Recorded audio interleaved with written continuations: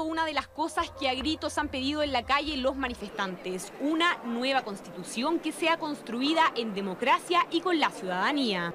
Pero que esa idea se concrete hoy no es algo fácil. Tras el plebiscito de 1989, que hizo cambios en la Constitución creada por Pinochet, se estableció un alto quórum para modificar la Carta Fundamental. Se necesitan 2/3 del Senado. Es decir, para hacerle cambios, la oposición necesitaría hoy 5 votos de parlamentarios oficialistas.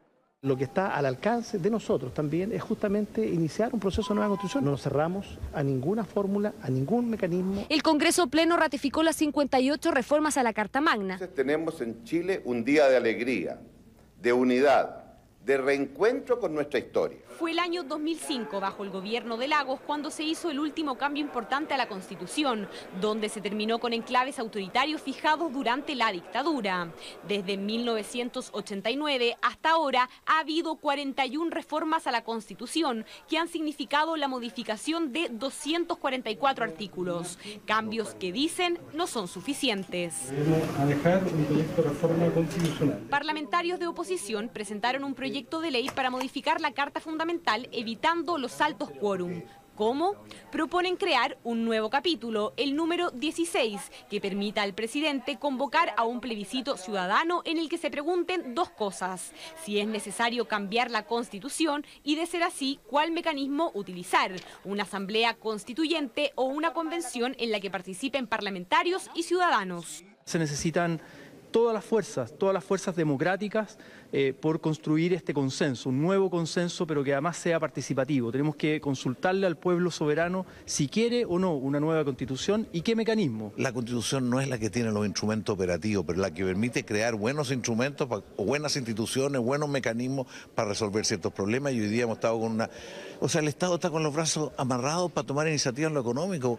Con este proyecto y para aprobar ese nuevo capítulo ya no se necesitarían los 2/3 del Senado, sino que 3/5, lo que significa que la oposición solo tendría que contar con votos de 2 senadores oficialistas. Las constituciones no están escritas sobre piedra y nosotros hemos manifestado nuestra plena voluntad de avanzar aquí, ahora, en una modificación a nuestra Carta Fundamental. Estoy súper abierto a que existe un plebiscito y se le pregunte a la gente, pero veamos qué se va a preguntar y cómo se va a informar. Yo voy a respetar lo que diga la gente, pero si la gente quiere, hagámoslo bien. ¿Por qué tenerle miedo a la democracia? Volver a un tema antiguo que es de un interés especial de los partidos de oposición, no creo, es legítimo, pero no creo que tenga que ver con las demandas ciudadanas.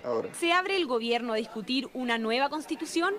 Todo lo que tiene que ver con temas institucionales, conversemos con la ciudadanía, establezcamos un diálogo político, establezcamos un diálogo social y a partir de eso vamos a ir tomando definiciones. Los plebiscitos no están considerados, lo primero es la agenda social. Nada está desechado. No se descarta una nueva constitución. O sea, yo creo que no se puede desechar a priori nada.